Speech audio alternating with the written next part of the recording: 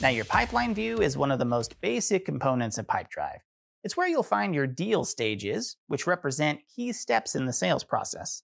But this also gives you a visual snapshot of the overall health of a specific pipeline.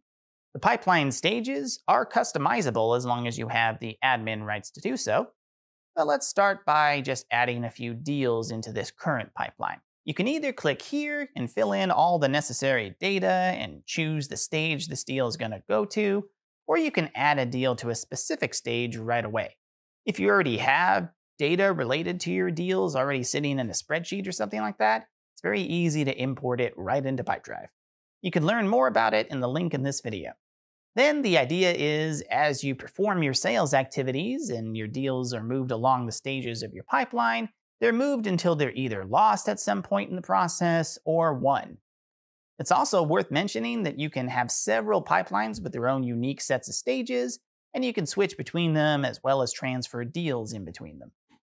And the deals in the pipeline are automatically prioritized by activities and their due dates. This means it's immediately apparent to you which deals to focus on right here and now. Keep in mind that the first pipeline you're seeing can't be deleted, but it can be edited. You can add new stages or delete the existing ones.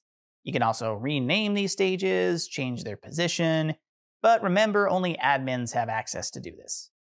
But let's actually create a whole new pipeline with unique stages. The next thing you'll want to do is give this pipeline a name. Let's just call this one Customer Success, for example, and same as before, you can customize it depending on your industry and need. We'll leave these as is for now though. Now here you can define the probability of winning your deals in each stage. So it's pretty natural that you're less likely to win a deal in the first stage of your pipeline and more likely to win it further along in your pipeline. So if this is enabled, your deal stage will automatically display the percentage of the total expected revenue for all deals in that specific stage of the pipeline view.